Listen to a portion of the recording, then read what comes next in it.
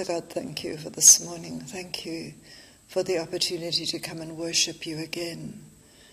Thank you that today is Good Shepherd Sunday, and we are reminded that Jesus Christ is the perfect Good Shepherd. Thank you that no matter where we go, He's always beside us, and He leads us beside still waters. He leads us to green pastures, and He walks with us all the days of our life. Father, we offer you this time. In Jesus' name, amen.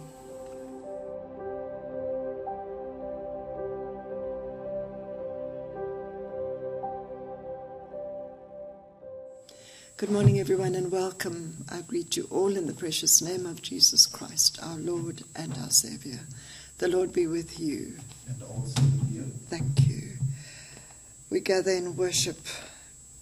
Come, risen Christ, and restore us. Come, Lord, and restore your people. Come, Lord, and protect your people. Come, Jesus Christ, and shepherd your people. Come, Holy Spirit, and strengthen your people. Come, Holy Spirit, and anoint us. Restore us, O Holy Spirit. Amen. The lessons that are said today are from the book of Acts, chapter 4, verses 5 to 12, Psalm 23, 1 John 3, 16 to 24, and the Gospel is from St. John, chapter 10, verses 11 to 18.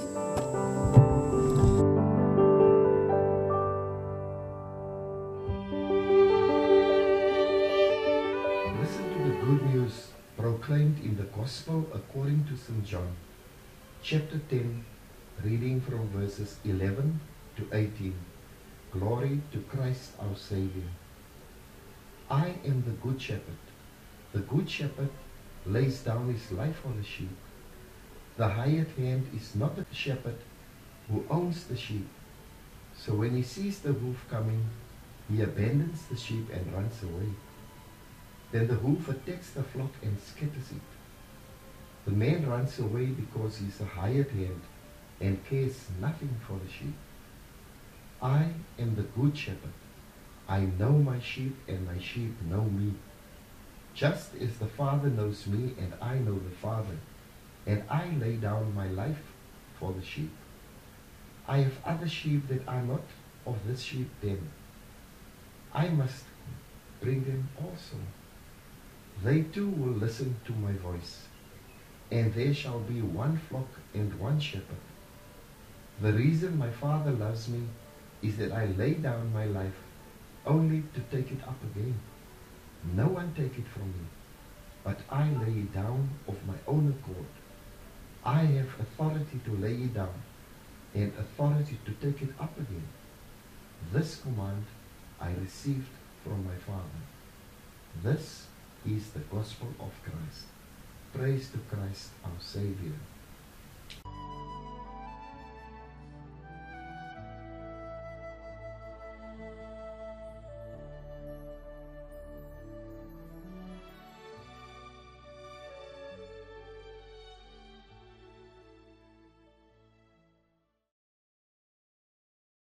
Pray the collect together. Good Shepherd, you reveal your love for all and call them by name.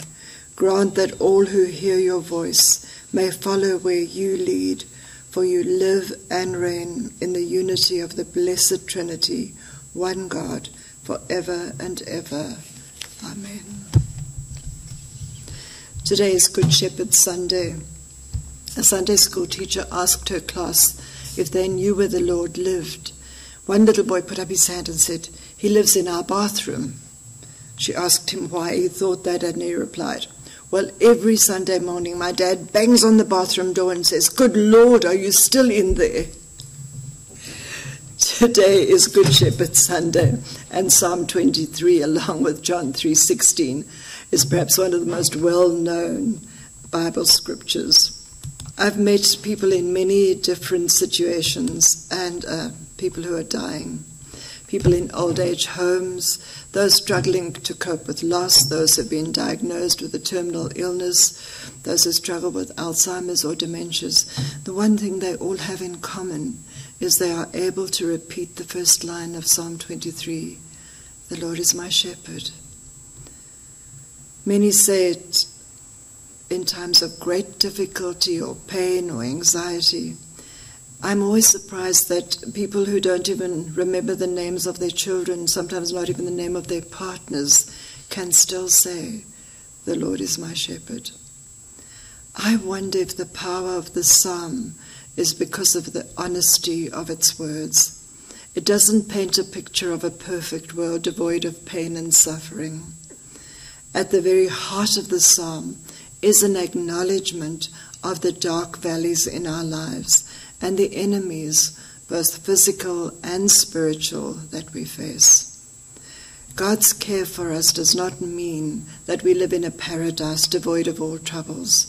Instead, Psalm 23 confesses that even in the midst of such difficulties, God remains with us. So who is the shepherd, and why is he described as good? This is the fourth of the I am statements that Jesus makes. When we read the Gospel of St. John, we see that Jesus is the good shepherd because he is the source of abundant life. First to the man born blind, giving him a new existence, a new life, making him a new creation, a child of God. Jesus is the good shepherd because he finds the man who is born blind after the blind man has been thrown out, which the disciples need to hear because they too will be thrown out, and they need to remember this because Jesus also found them. Jesus is the good shepherd because he knows his sheep and he calls them by name. Remember Lazarus, Mary Magdalene. Jesus is the good shepherd because before he goes to the cross, he lays down his life by coming out of the garden, the sheepfold, leaving his sheep protected and safe in the garden, and giving himself up for the sake of the disciples, his sheep. Jesus is the good shepherd because he will take up his life again in the resurrection and the ascension.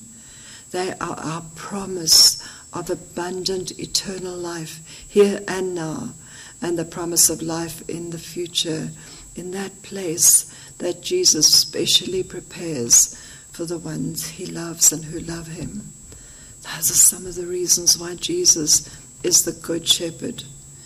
1 John chapter 3 verses 16 to 24 tells us Jesus' sacrifice on the cross is the ultimate picture of God's love for us, for all of us. 1 John 3:17 says, "How does God's love abide in anyone who has the world's goods and sees a brother or sister in need, yet refuses to help?" The answer comes, let us love, not in word or speech, but in truth and action. In these highly charged, difficult times, what does it truly look like to care for our neighbor? What does it look like to love, not in word or speech, but in truth and action?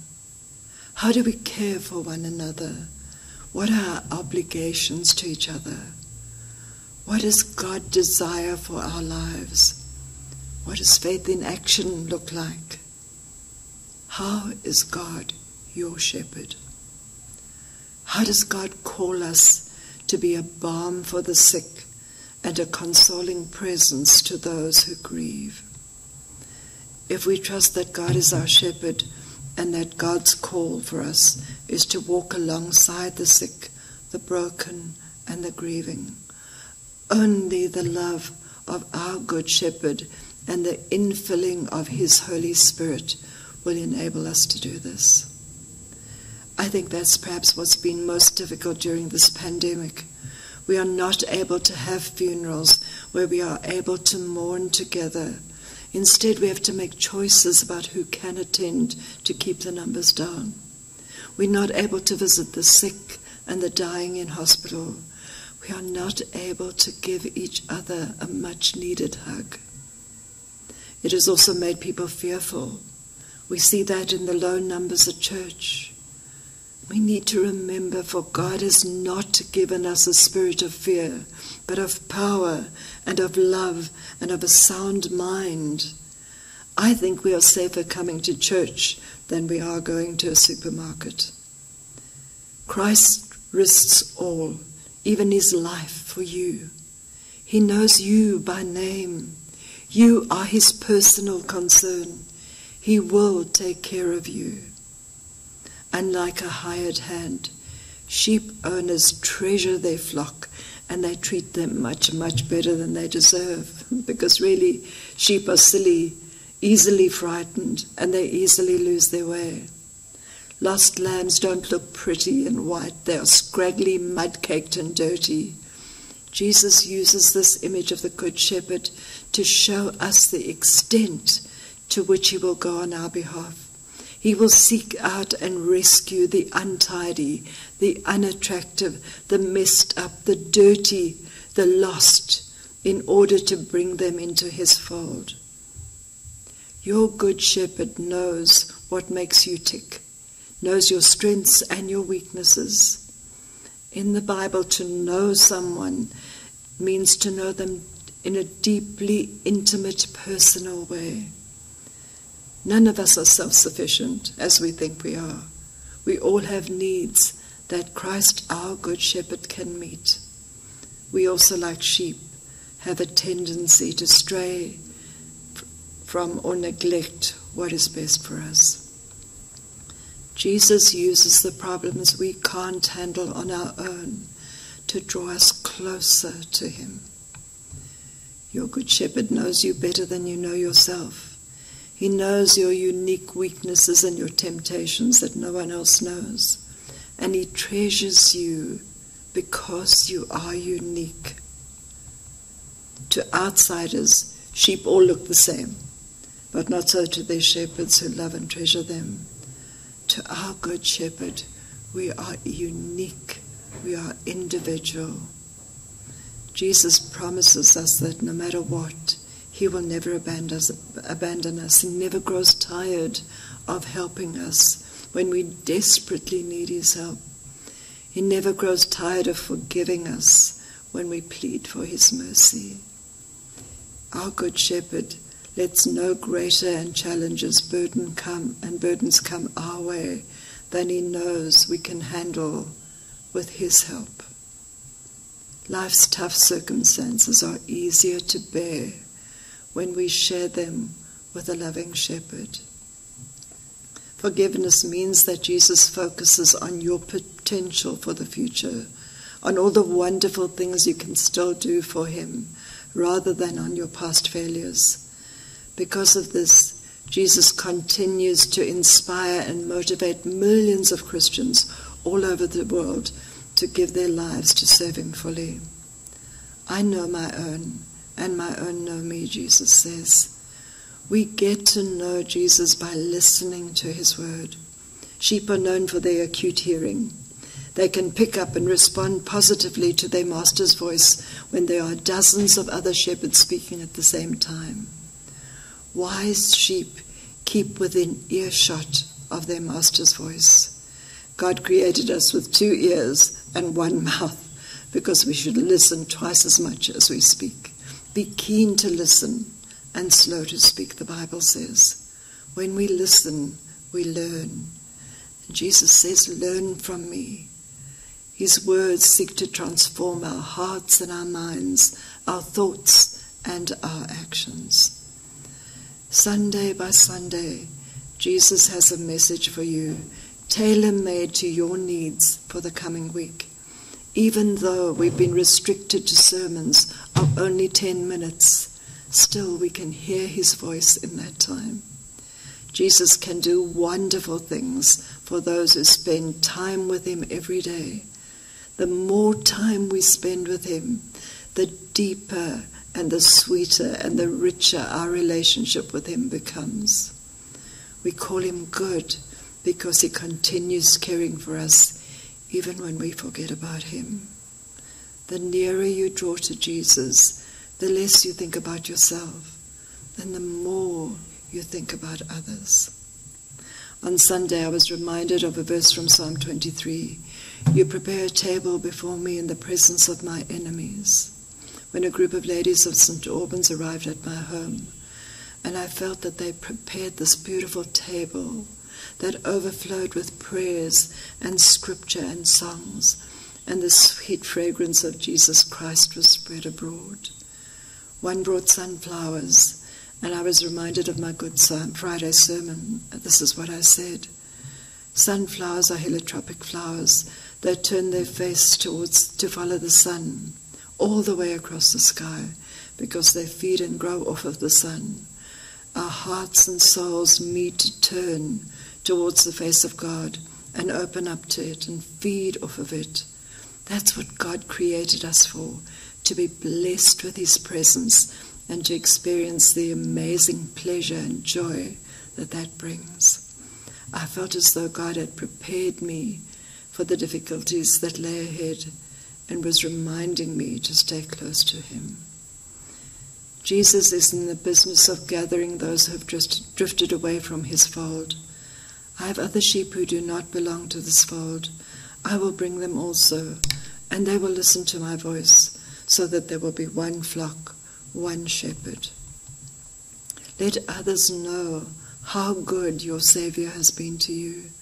The story of His goodness to you has just begun, because surely goodness and mercy will follow me all the days of my life, because He's a good, good God and a good shepherd. Psalm 23 of the Passion Bible ends like this. So why should I fear the future? For your goodness and your love pursue me all the days of my life. Then afterwards, when my life is through, I'll return to your glorious presence to be forevermore with you. Amen. I want to tell you a story. Some years ago, a famous actor was giving an after-dinner speech, and he asked the audience if there was a famous poem they would like him to recite. There was a silence, and eventually an old vicar raised his hand and said, Psalm 23, please. And the actor agreed on one condition, that the clergyman would also recite the psalm after he'd finished. The clergyman reluctantly agreed.